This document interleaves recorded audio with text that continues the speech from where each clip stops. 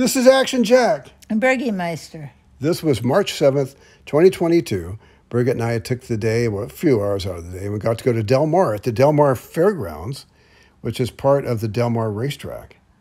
And that was the Van Gogh Immersive, that's right, Van Gogh Immersive Experience.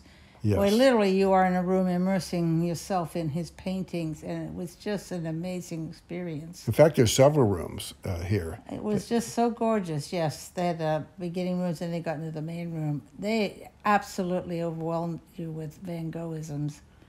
And here we got to walk into his famous There painting. it is, Starry, Starry Night. And my Van Paint Gogh... your palette blue and... Gray. It's not gold, huh? Okay. Look out for a summer's day. Oh, okay.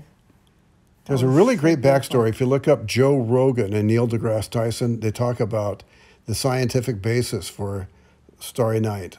And here's a picture of it. It came alive here. So Oh, it was beautiful. everything yes. was moving. The colors were vibrant, and they're swirling like the song Vincent by Don McLean with the swirling colors. Yeah, So- look how beautiful that is. That is so gorgeous. There was Birgit and I love Vincent van Gogh. We've actually been to his museum in Amsterdam, and that was incredible. Yeah, that was like 4 stories high. They had everything there. And then they did in some. They were on loan to all these other museums, so we missed a few good ones. But for the most part, it was just a spectacular museum. And And it was right down the road from Anne Frank's house, and then they had the Rembrandt Museum, because he was also Dutch. I mean, they had some bigwigs there. It was amazing. Look at the colors here. Oh, look, they're moving. Yes, Yeah, I forgot. those are That's the on petals. the floor, too, see? Right. Is that gorgeous? So it's 360 and also on the ground.